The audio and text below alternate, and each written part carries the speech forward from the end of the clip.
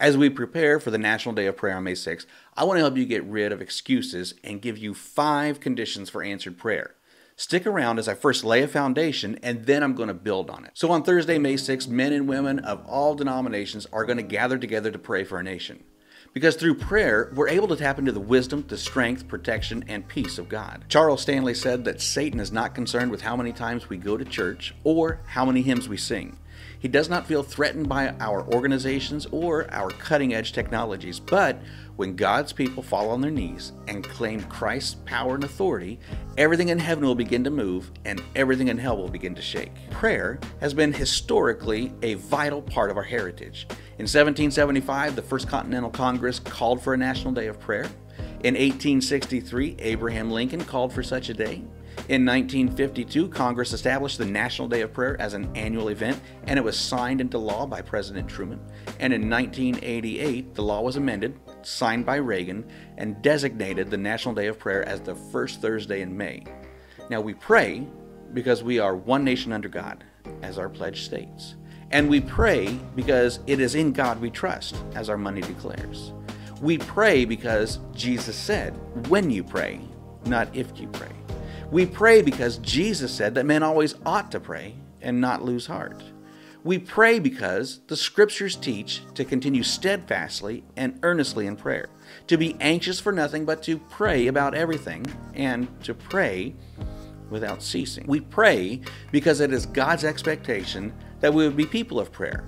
Whether we are 5 or 105, educated, uneducated, rich or poor, we should pray.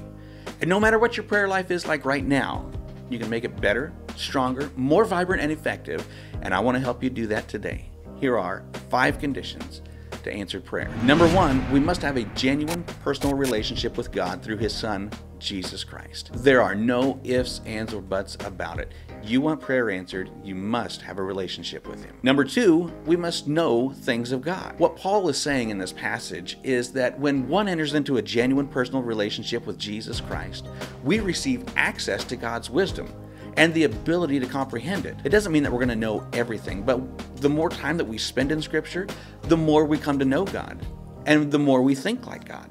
We don't become God or gods, but rather His view becomes our view, and His will becomes our prayer. Number 3, we must properly deal with our sin. The psalmist said that if I had cherished sin in my heart, the Lord would not have listened. That word cherished in the Hebrew text means to be aware. So if we're aware of sin, and we're not willing to do anything about it, our prayers are going to fall flat. They won't make it past the ceiling. So I cannot stress how important it is that we deal with sin properly, especially in connection with our prayer.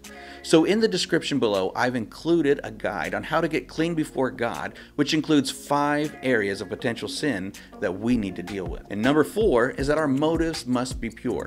James says that when you ask, you do not receive because you ask with wrong motives. I believe that our deepest desire is to know God's will, to do God's will, because we know that God's will is the best and that it cannot be improved upon. However, because we're human, we let self get in the way. But when we make the decision to let Scripture be our guide in our prayers, it becomes a more God-centered, biblical, unselfish prayer. Number 5, Jesus tells His disciples a parable to show them that they should always pray and not give up. So we pray until something happens.